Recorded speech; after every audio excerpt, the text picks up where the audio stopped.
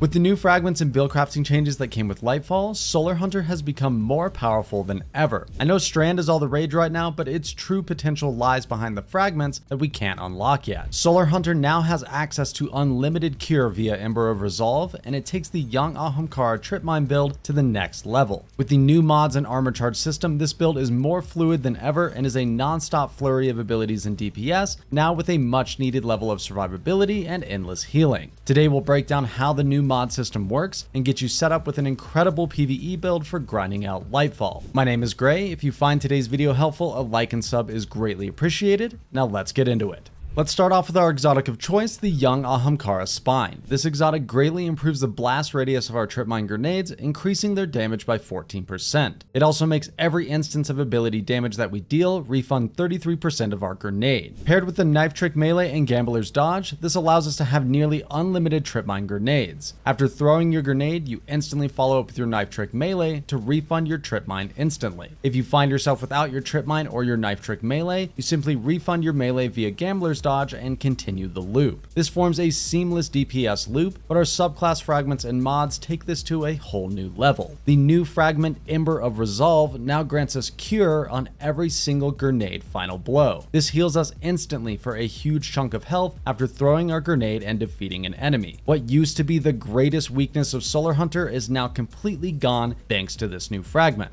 Taking a look at the subclass as a whole, our two aspects will be Knock 'em Down. This improves our Blade Barrage super and makes it so that while we're radiant, final blows with our equipped throwing knife will fully refund our melee. Our next aspect will be On Your Mark, where precision final blows grant you and nearby allies increased weapon handling and reload speed. This stacks up to 3 times, or after you dodge, you will also get max stacks. These two aspects together will give us 5 fragment slots, which we can really take advantage of. Our first fragment will be the brand new Ember of Resolve. This makes it so our solar grenade final blows cure you. This makes the build absolutely incredible and adds the one thing that it's been missing all this time. We now have access to nearly unlimited healing, which greatly improves the survivability of this build and turns us into an unstoppable machine. Our next fragment will be Ember of Singeing. Your class ability recharges faster when you scorch targets. Both our grenade and our melee, as well as our weapons, will be scorching targets, which will help us get our class ability back as quick as possible. We then take Ember of Ashes, which makes it so we apply more scorch stacks to targets. This will allow us to cause an ignition every time we hit a single enemy with both our trip mine and our knife trick melee. Fourth, we'll take Ember of Torches. This makes it so our powered melee attacks will make us radiant. This grants us a weapon damage bonus and makes it so we can refund our throwing knife instantly thanks to the Knock 'em Down aspect. Our final fragment will be Ember of Searing, where defeating scorched targets grants melee energy and creates a fire sprite. Fire sprites are part of the new system that replaced elemental wells, and you'll see these floating out in the battlefield, and when you pick them up, they will grant you a nice chunk of grenade energy.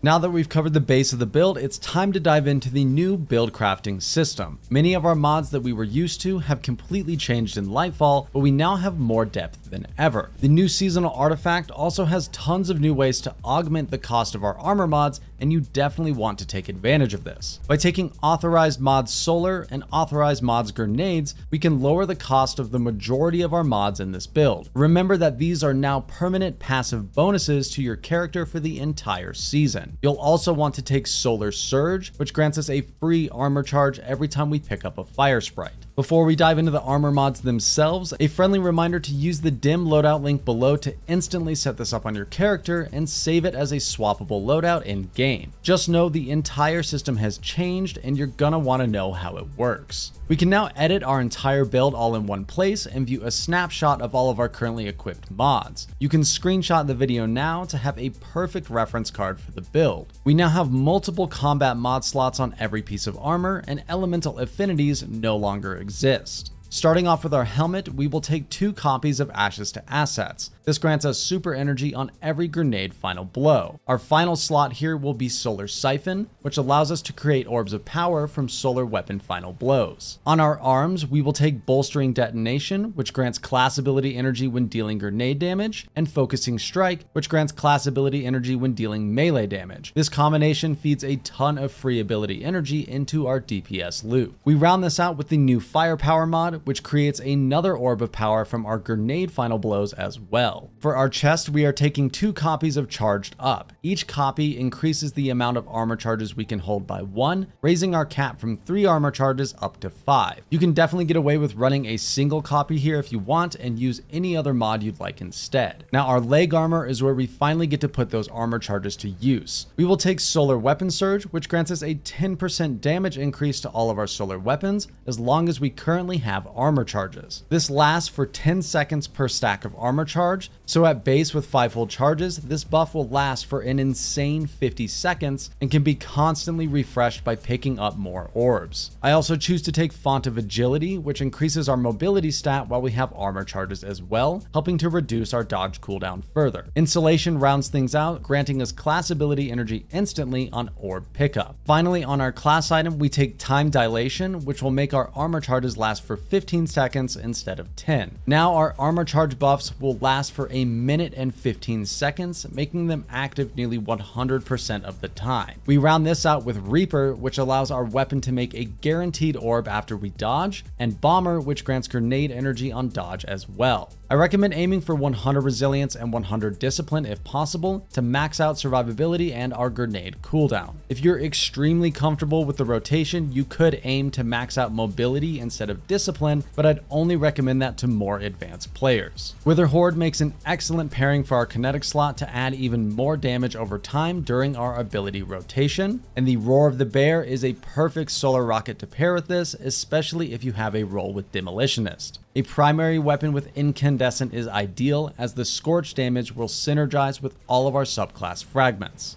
The Young Ahamkara Solar Hunter build has always been one of my favorite builds in the entire game, and now it's back and stronger than ever. We no longer have to feel like a glass cannon, as we have unlimited access to infinite healing via our grenades. This build is incredibly fun to pilot, and I've been using it throughout the Lightfall campaign while I've been grinding out all of the new quests and missions, and it performs extremely well against all sorts of content in the game. You may not use this against a raid boss, but for things like Nightfalls and dungeons and the legendary campaign, it's an incredibly fun build to pilot, and now it's stronger than ever. Another quick reminder to use the dim loadout link below to set this up on your character and to save it as a loadout in game that you can instantly swap to at any time. If you guys enjoyed the video, a like and sub is massively appreciated and greatly helps me out, and we will have tons of new builds and weapon reviews coming your way, so you don't want to miss out. Thank you guys so much for watching, and I will see you in the next one.